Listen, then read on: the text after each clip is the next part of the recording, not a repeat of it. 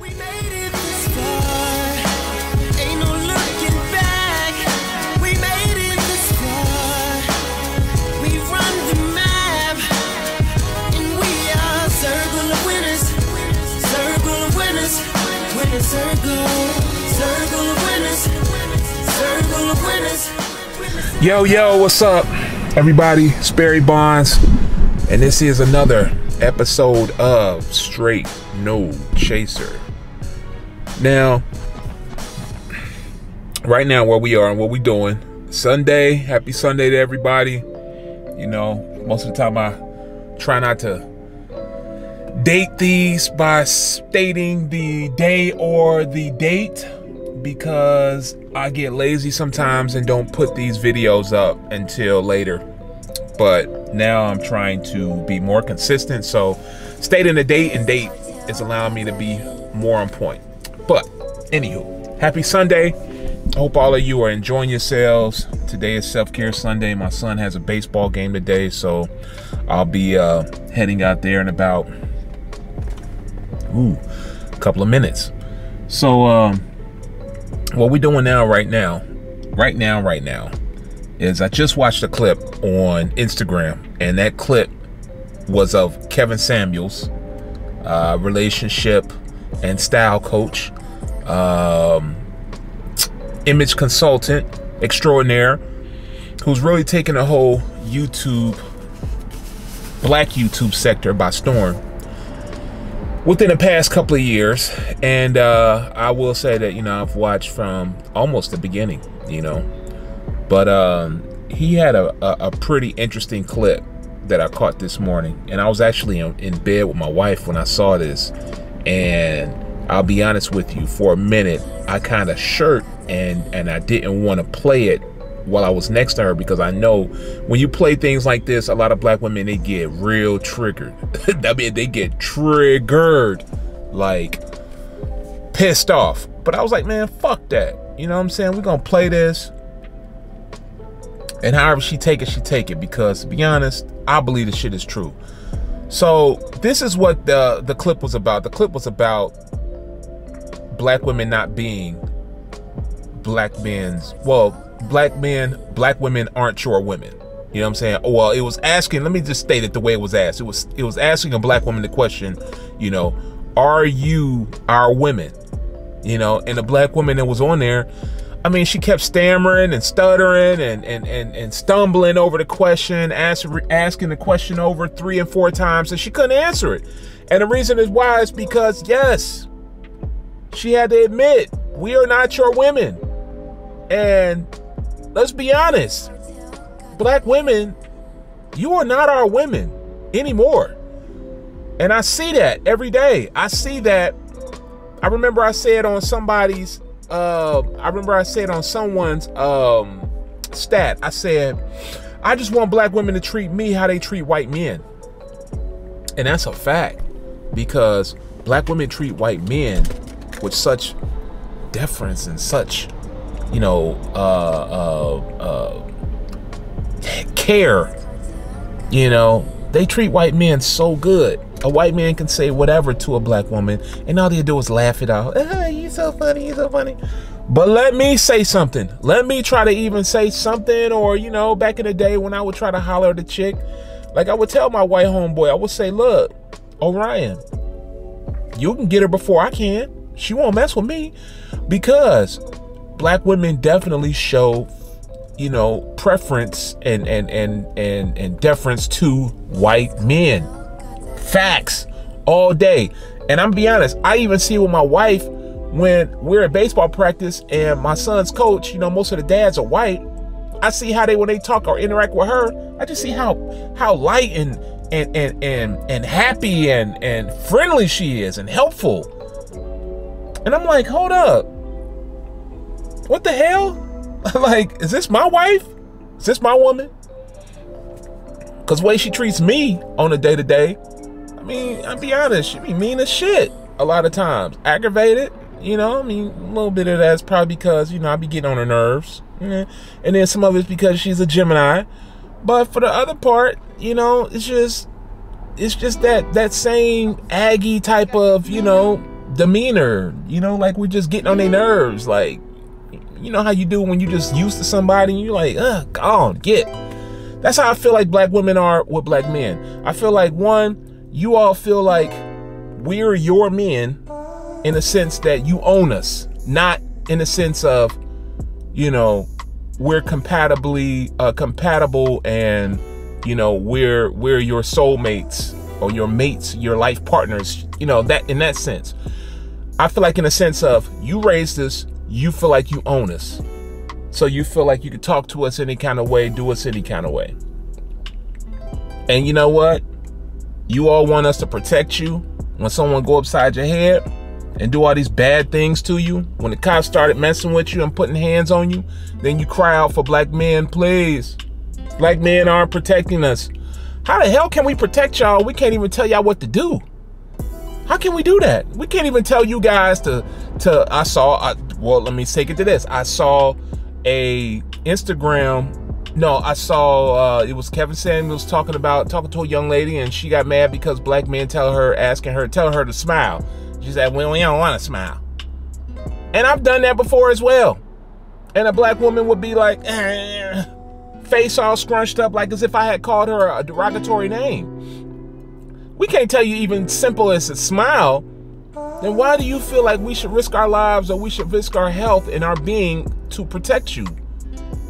How is it like, I really have been asking this question for a long time, but to be honest, because of cancel culture and because of how black women take correction or can't take correction and their lack of accountability and you know, and being able to be corrected and take criticism, I didn't even ask or even pose the question because I didn't want, you know, all that would come with it. But I gotta pose the question, black women, who is qualified to lead and direct you? Who's qualified to tell you anything? Like, who is qualified to do that? In the black community, in the worldwide community, meaning other races, like who can tell you what to do? Who can tell you when stuff is not right, when you're doing the wrong thing, when you're going the wrong direction, when you're saying the wrong thing, when you're not conducting yourselves right? Like, who can tell you that? Who can direct you, guide and direct and give correction to you? It says in the Bible, you know, that a man that can't take correction is a fool. That would go for women as well. You know, usually when you see men and we say, and we get on men, because to be honest, I don't hold my tongue on men either. You know, I let men know, like, bro, you on some bullshit. But usually when I tell black men, like, yo, you on some bullshit, black men will at least, if I'm right, if there's some type of truth to the statement, they'll at least admit it and say, you know what, bro, you're right. You're right. I ain't on some bullshit. You know, you're right. You're right. All right. You're right. Yeah, that's valid point. Valid point. They'll at least give that. Black women deny to the death.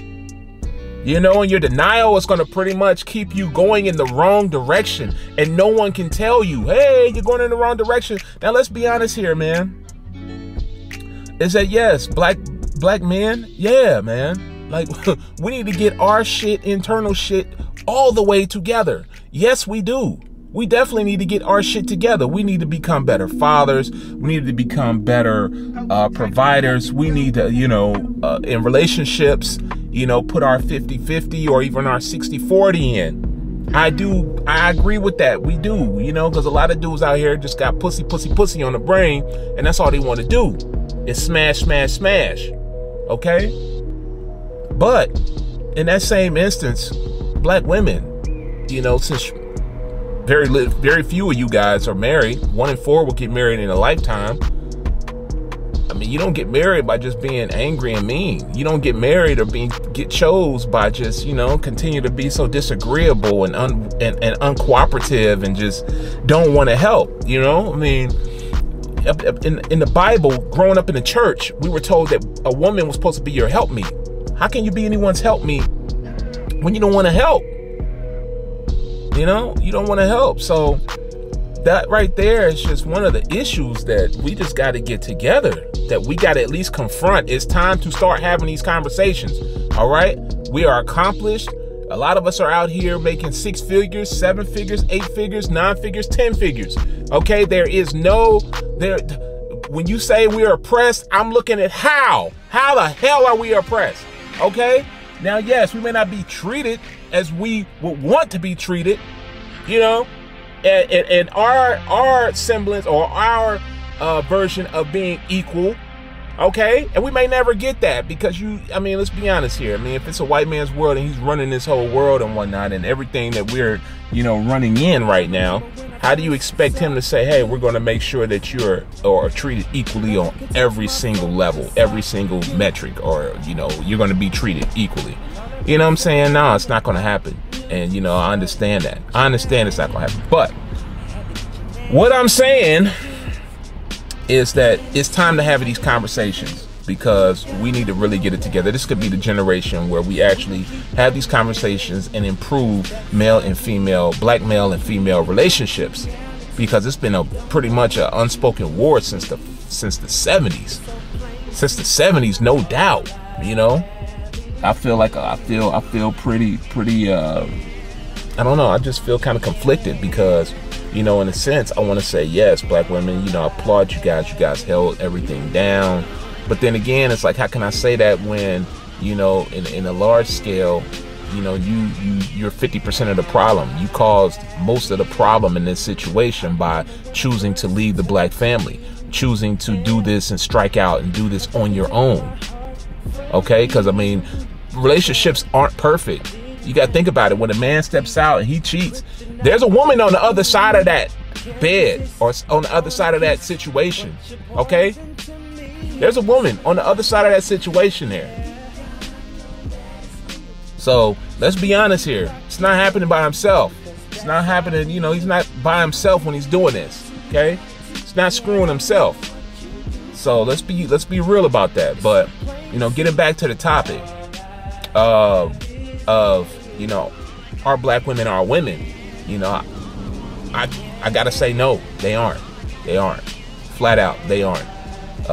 He also goes on to say later on that most men, you know, feel like, hey, I'm not worried about white men in society trying to oppress me and hold me back and hold me down. I'm worried about the woman laying next to me. I'm worried about the baby mama that I had a kid with, hold me back, calling the boys on me, calling child support on me, you know, doing all kind of things to try to, you know, get me jammed up because she feels I'm not doing what she wants me to do. These are conversations we need to have. Talk to me, people. Talk to me. Let's talk about that. Because I'll be honest, I don't feel that the white man is holding me down. I don't feel that he's oppressing me in any way, shape, or form. I feel like sometimes the people that look like me are the problems. Those are my biggest problems. When I'm out here in Bed-Stuy and I'm coming home late at night and I'm seeing a young dude and whatnot walking close in my car with the mask on and hands in his pockets, I'm feeling that heat. And you know why? It's because I've seen it happen before. I've seen dudes pull out, pop, pop, pop, pop, pop. I've seen that before. I've seen it. It happens.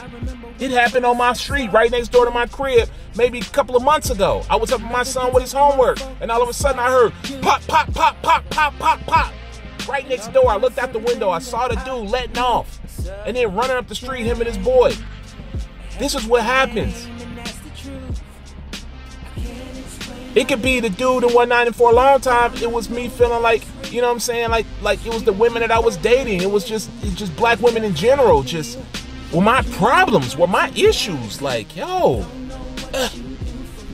the source of my unhappiness, the source of my, you know, lack of peace. Let me say that.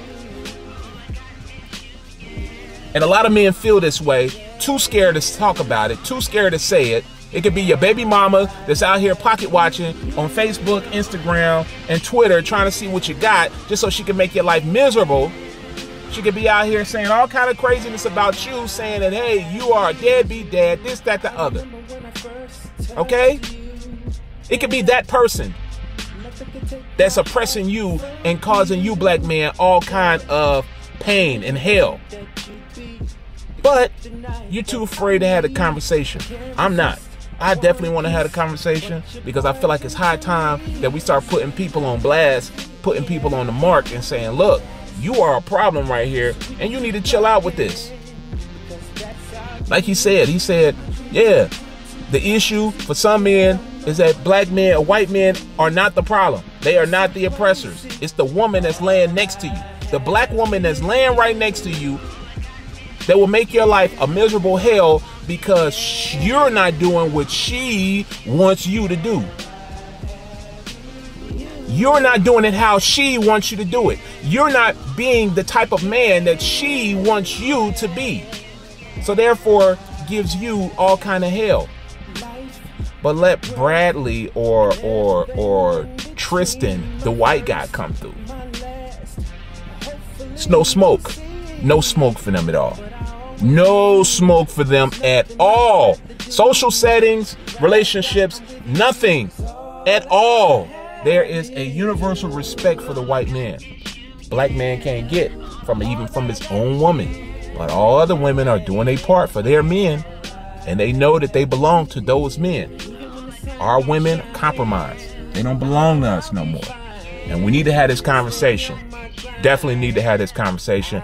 And I'm going to end this here because I would like for you guys to at least leave it in the comments or at least think about it. Have the conversation with your own significant other. Have the conversation with your own friends, your own brothers. All right? Talk about it. Let's start raising these questions. We can't be afraid anymore to approach our women with correction, with issues that affect both of us. Issues that can actually help break open the key to understanding each other even more. All right? Let's do that. Now, as always, if pissing you off with the truth... Are you ready for this? All right. Yeah. All right. You know what? I wasn't even going to say it for this one because I feel like you're already triggered enough. But if the truth pisses you off, allow me to do the honors. Okay? As you already know, man, this your man Barry Bondz. This has been another Straight No Chaser. And always, positive minds move forward. I'm out. Peace. We made it this far. We run the map, and we are circle of winners. Circle of winners. Winning circle. Circle of winners. Circle of winners. Winning circle.